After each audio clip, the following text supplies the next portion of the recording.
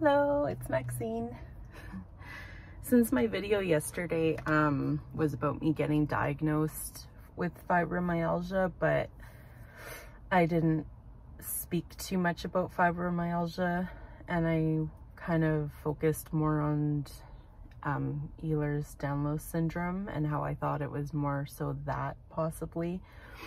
I wanted to focus today back towards fibromyalgia and explain a bit what it is, and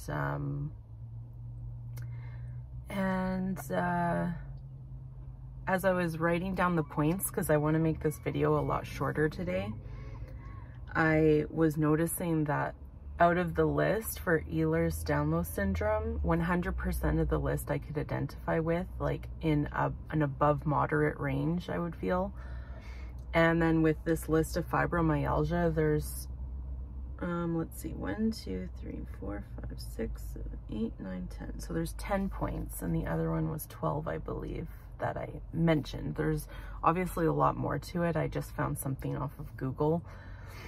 But out of the 10 here, I can say that some of them aren't as much. And then the other half of the list is actually directly, like, almost the exact same symptoms as EDS. So it is very interesting, but I'm going to go through them. And I wanted to just say, because I don't want to like discredit like fibromyalgia. I was just more so trying to explain that in my experience with it, it has just kind of always felt like a default diagnosis that, you know, they kind of put some of these, I don't know if you would call it more severe or not. Like, I think all chronic pain is important, like regardless, but because it wasn't MS, it wasn't lupus, which thank God, because those are probably more severe. But, you know, fibromyalgia can be just as debilitating. And I'm sure EDS patients, like, people with EDS as well.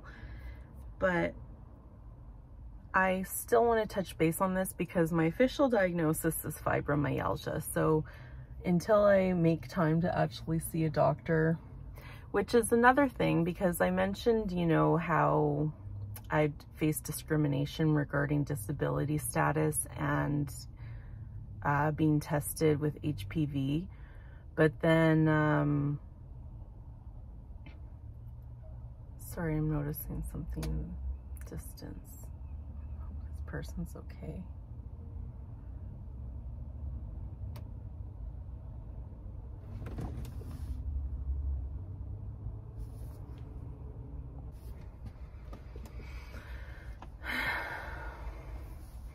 Okay, so, what was I saying?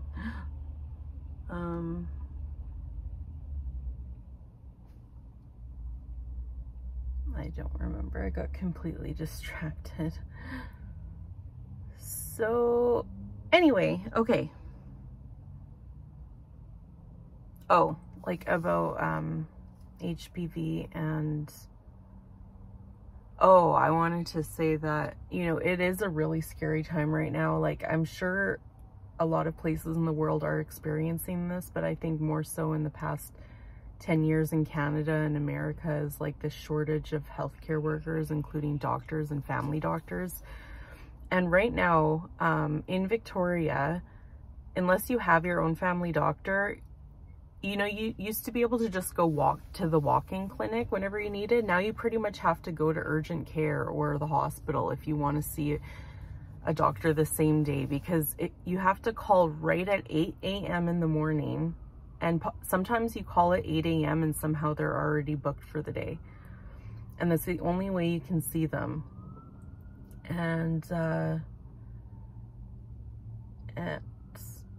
well, this is a year ago because I haven't tried to make an appointment in a year, but that's how it was. And then there's some clinics taking advantage of people and charging $100 to make an appointment or something. So it just really sucks. It's like really scary. And And, you know, I work on call right now, and I have to wait till at least like by 10 a.m. before I can make a decision about what I'm going to do with my day. And I can't afford to like take time off work. I can't afford to go to an appointment where I could be working that day. So it's just, for me, it's really hard right now. But I guess I'm just going to have to take a chance at missing a day's wage and make an appointment, because my health is important. And if my health isn't taken care of, then how can I work? So the things we go through as people. But okay, so back to fibromyalgia. So I found these on Google, but it's through Cleveland Clinic. And I'm sure that, like, regardless of where you go, these are like the most common symptoms of fibromyalgia. So it's muscle pain or tenderness. So I did mention that I felt that possibly mine is more joint related pain, but this is because I've been barely pushing myself for quite a long time.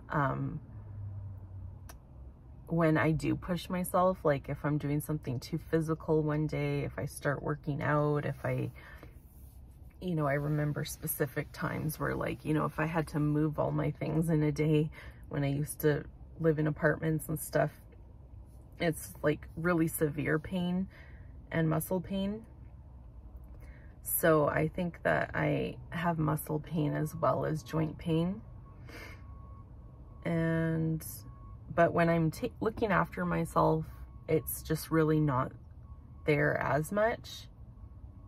Which, I mean, it sounds like common sense, but it's just really hard to explain. Like, it really just feels like being somebody very late in their later years. Like, some 80-year-olds and 90-year-olds probably don't even experience the type of pain, like where it feels like your ankles are in like a grip lock, and it feels like you're walking on bloody ankles, like, and your feet aren't there. Like, it's like really hard to explain. So that's one point. Next is brain fog. So yes, memory issues, like brain fog, getting lost in my thoughts. Like, I have ADHD, but I also have brain fog. And also, like, sometimes when I'm speaking in these videos, like, I don't think I have the best speech. I don't have the best delivery. I don't have the best vocabulary. But when I'm speaking in these videos, it is a lot different than how I communicate with people, like, one-on-one. Like, I can be, like, extremely shy around when I'm uncomfortable, and I can be pretty closed off and reserved or stuck in my head in new environments. But with people I'm comfortable with, I tend to be able to speak freely. But even then, sometimes speaking in these videos is the closest thing you'll get to, like, the true me and how I think and how I feel, because I'm not feeling direct judgment. Afterwards, I do think, okay, well, should have I said that a certain way or whatever. But anyway, brain fog. So I think, how can I explain it a little better? I think it's just sort of more related to, like, daily tasks and when you're working, and just feeling like that heaviness where, you know, you're not thinking as clearly. Maybe you're not working as fast. Maybe you're, like, forgetting things. And so I think, interestingly enough, what did it say on the other one? Like, kind of distracted and stuff. So anyway, if you go back to my other video and you compare the list that I made about Ehlers-danlos syndrome, you'll see that a lot of these are pretty much the same. So fatigue, that was another one on the list. Yes, extreme fatigue. Thankfully, like, I did mention dizziness and stuff like that and fatigue, but thankfully it's never affected me while driving. And I need to say that on the record, because I don't want someone to, like, use this against me one day and take away my license or something. Like, I've driven really long distance driving, and I've never experienced dizziness or like fatigue while driving, and I can drive for long extended periods of time. But I just think overall, generally, my energy levels are pretty drained and fatigue-like, and but not in like a bipolar type of way, but like, say I kind of have to force myself to get going to do something, like whether it be cleaning or just like to really prep myself for a work day where it's going to be kind of nonstop and very active. I do have to like, once I do get going, I kind of can be like the Energizer bunny where I like don't need as many breaks, and I keep going and going and going. But then that's when the next day I'm in like extreme pain. So it's, yeah, but that's just what I mean about fatigue. It was interesting. I was hearing about this person's experience with having narcolepsy, and I thought, there's been times in my life where I felt like that was a possibility, but I didn't know that like every diagnosis out there is like a spectrum. So there's a very extreme side, and then there's the other side. Or I didn't know that people with narcolepsy could just be feeling tired like the entire day. And they, anyway, you have to look into that. I'm not saying I have narcolepsy, but I'm just saying that's the tired feeling.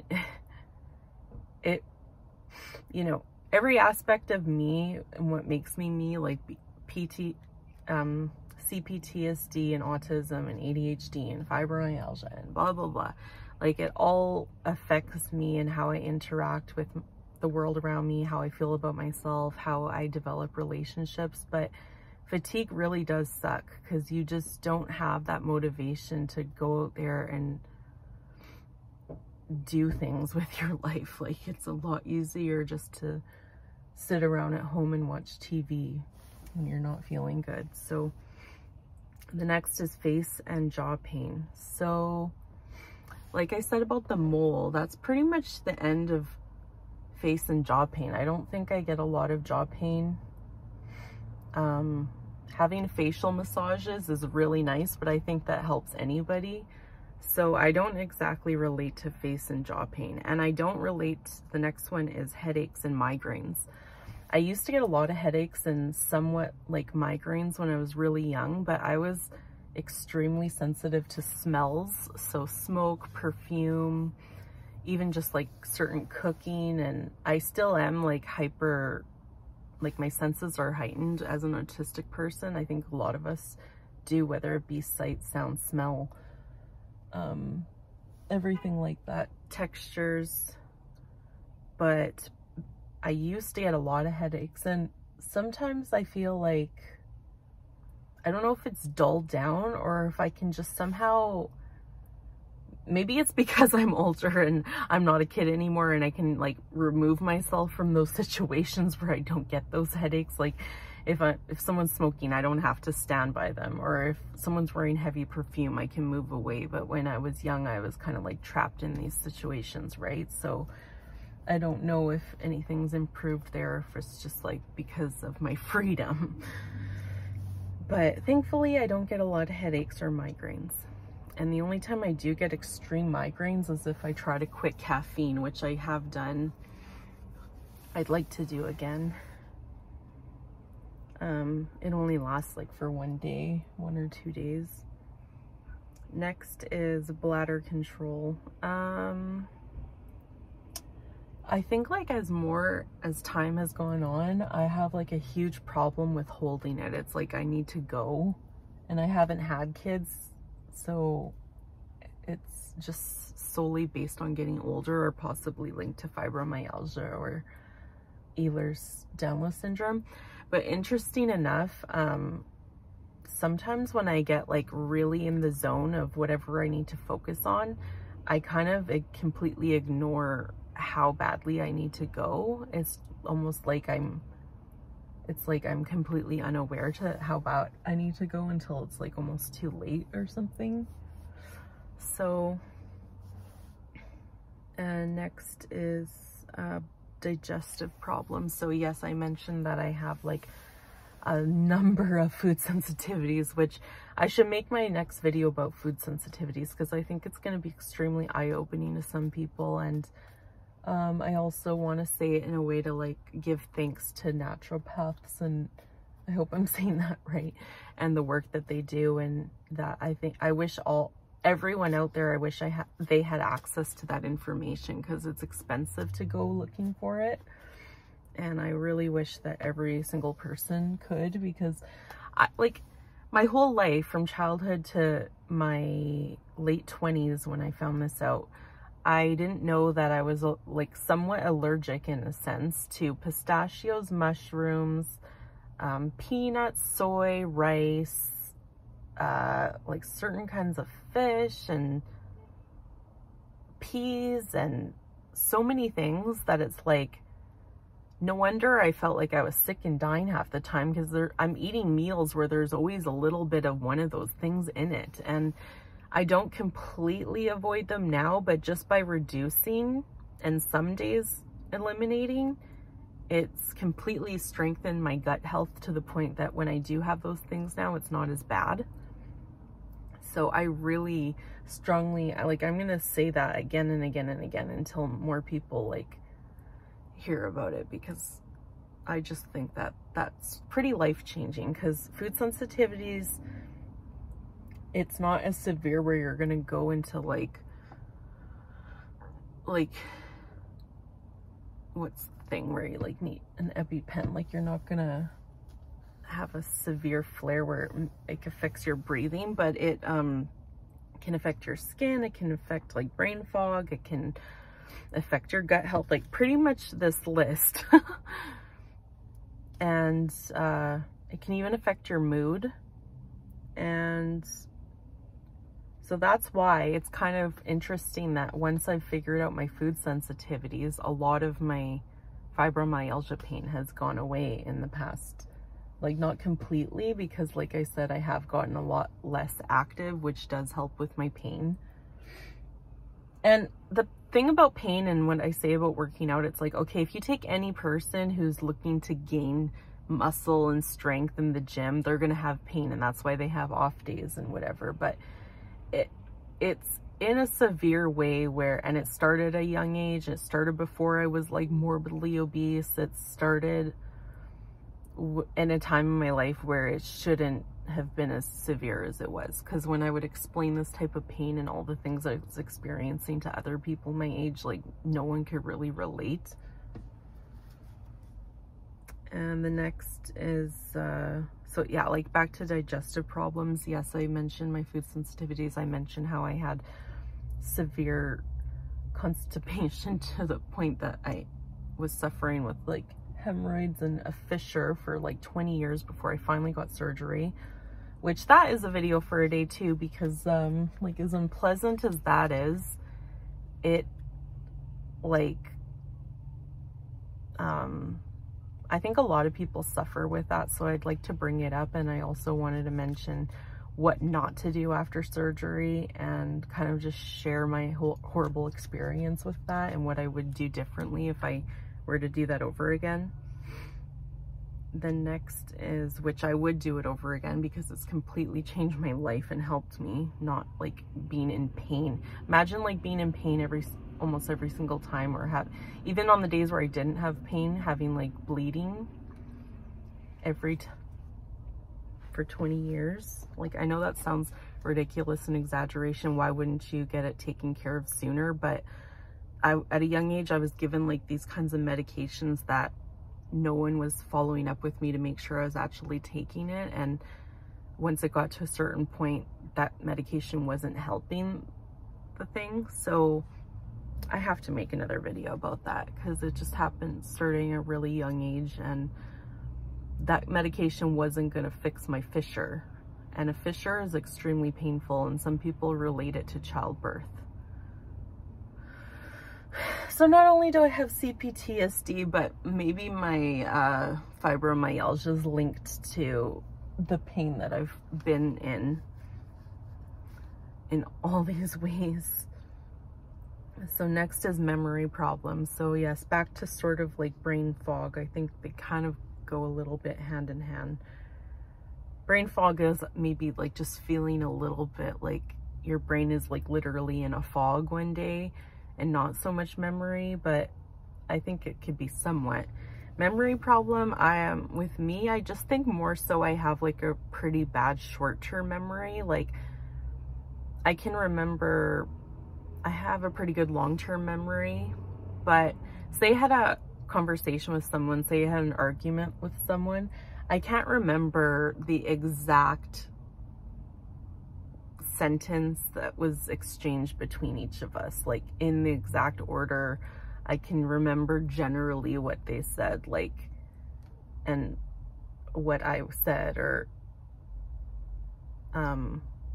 like people my age and my age group in school, like if we had just learned something quickly and we had to take like a pop quiz on it, like most of the time I would not be getting very good at that, because it's like I also was undiagnosed. I didn't have a diagnosis for dyslexia, which I do have a dyslexia. Like I'll write a sentence and I'll be putting the letters in front of each other that aren't right, in the wrong order, and it makes everything take longer to do, like exams and that. But anyway, so yeah, memory problem. The next is anxiety, depression. Yes, but I also have cptsd. I'm autistic.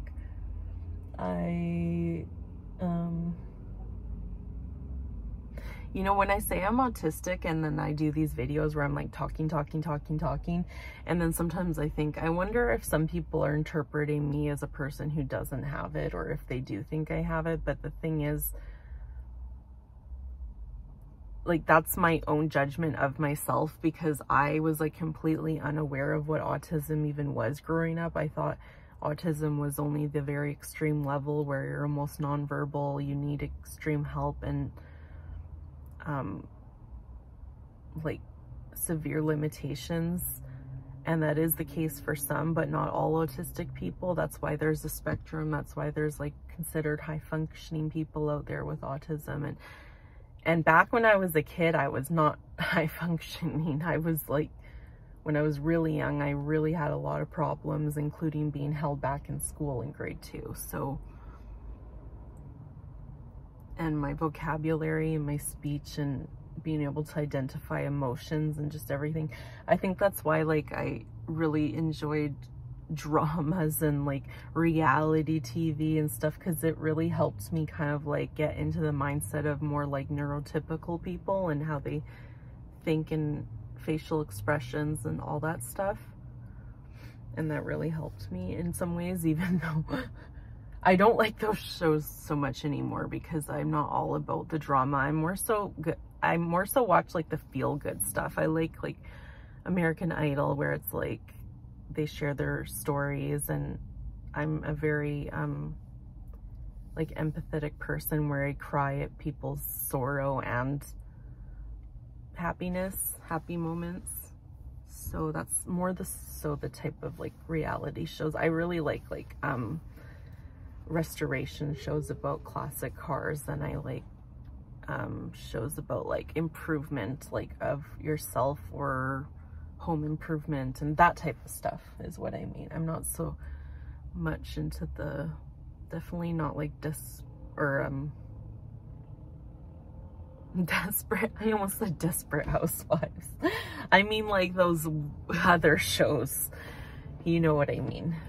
So anyway, yeah, anxiety, depression. Well, is it fibromyalgia? Is it cptsd? Is it being alienated and bullied all through my life with being autistic? That's just, it goes with everything. But I can say today, being 35 years old, my anxiety and depression is a lot less. I may seem depressed in my stories where I'm like reliving these experiences, and I'm like sighing and stuff like that, but I've actually haven't been extremely depressed since 2016. So that was about the time that I got like real therapy for the first time, and just like was able to really help myself. And maybe I'll make a video about that too, actually. Like, I participated in a 5-week program, and that was actually pretty helpful, that I could like apply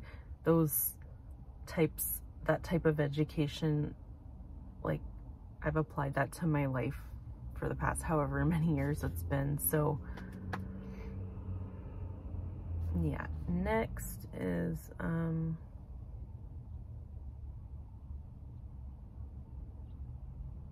so last is insomnia. I don't feel like I really get, I think I used to get bad insomnia. I think I was like the kid who would stay up late and still wake up early and not be able to get like a full night's sleep a lot of the time. But then as I got older, and then like when there's like a important moment the next day, I think my insomnia is more anxiety ridden or excitement driven, where it's like I can't sleep because I'm thinking so much about what's going to happen the next day. And then I start getting anxious, thinking, oh God, well now I'm only going to get 5 hours sleep, and now tomorrow's going to be ruined. And then, oh, now I'm only going to get 4 hours of sleep because I just can't shut my brain off. But when it comes to like true insomnia, where you just can't, like if you're making every effort, you're turning the TV off, you're putting your phone away, I don't really get that much anymore. And it could be because I don't know if, like I said, I've been very balanced in this past year, where I've like lost, in the past year and a half, I lost weight gradually, 40 pounds so far from my max, and I still have a ways to go, but naturally and healthy as possible this past year and a half. And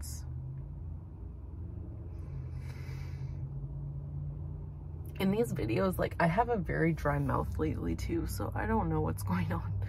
Like, I don't mean to be like, oh, I have this and this and this and this and this and this, but it's like, I'm sure there's some hormonal things to add to the list, because I just have a dry mouth, and sometimes it's even hard to, but then again, I've been talking for how long now without even taking a sip of water, so I could, there could be a logical explanation, but I haven't drinking enough water today, and I'm just talking, but sometimes it's like I can't even swallow my own spit or something.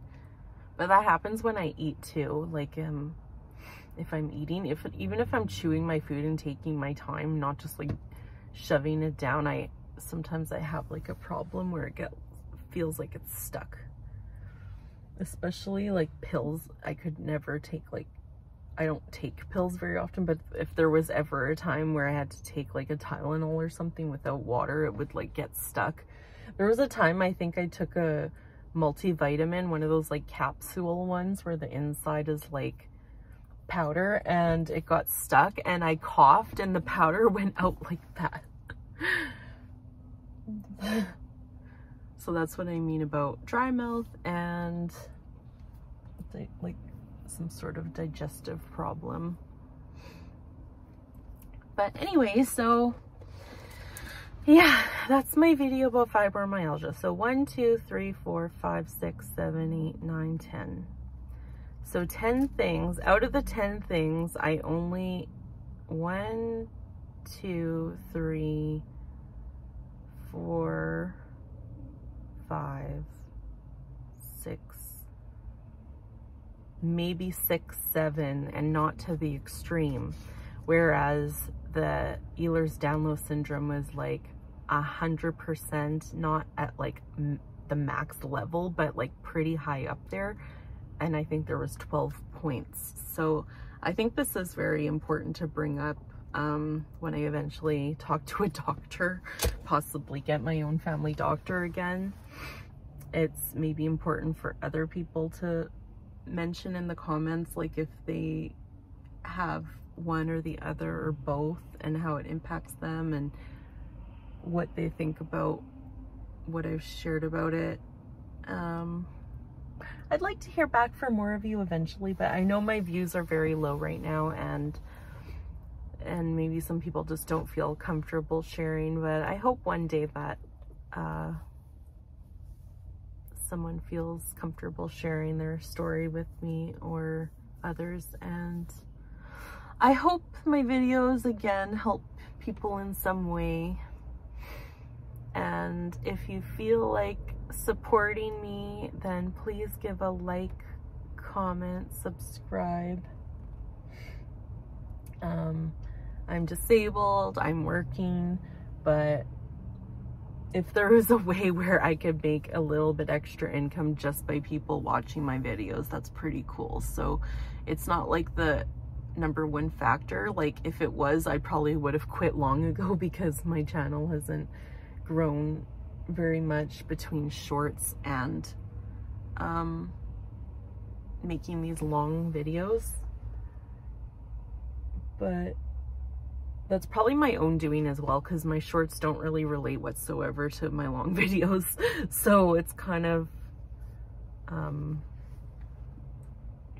don't know if it hurts things at all, but I just like making those videos. And it might seem weird sometimes, like I'm sharing things about like Barbies and collections and stuff, but I've always been like a collection type of person. A lot of the things I share are from my childhood, so whether it be like Pokemon or just any, like all the things that are in there are from my childhood. So it might seem weird that like a 35-year-old is sharing that stuff, but it's more so to just show people like what is available, like kind of like in-store shopping versus online shopping. That, you know, just to like, I don't think I'm gonna get sponsored by stores or anything like that. It's just that I think it's just something I like for some reason. I don't know, maybe because I've downgraded my whole life and become more of a minimalist. I think I find enjoyment in it because I've gotten rid of so many of my collections too, that it's somewhat enjoyable for me for some reason. And I also used to have a home daycare, so part of it for 4 years, and I really miss it greatly. So part of it is like sharing things so parents can see what's in there, like if their kid has special interests or collections, and then they can see what's available. But yeah, so that's kind of why I feel like lately I've needed to explain that for some reason, and no one's bothered me about it. But I guess I started to think it is kind of strange, because I noticed like some of my comments are probably, it's very obvious that it's like children, and then I started feeling weird about it. I was like, I hope no one thinks I'm like trying to attract children or something. Like all my videos are set to not for children, even if the short is like a childlike object. But I always say too much. I'm just putting myself in a situation where it just sounds really weird, but I hope people understand what I'm trying to say is just that short form is more for my enjoyment, and it can be helpful to kids and parents and whoever. Autistic people, a lot of us have like interests that a lot of people in our age range would think is uncool or unheard of. So yeah, sometimes I feel bad because I don't want to reply to these kids commenting.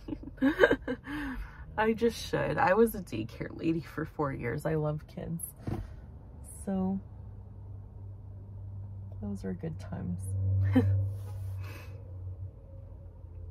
Anyway, that's where I'll leave my video today. So this one was mostly about fibromyalgia. And next I have other things. I could do my surgery, food sensitivities. Maybe I'll do the food sensitivities first, and then I'll do my surgery. Okay, thanks for tuning in. Have a good day.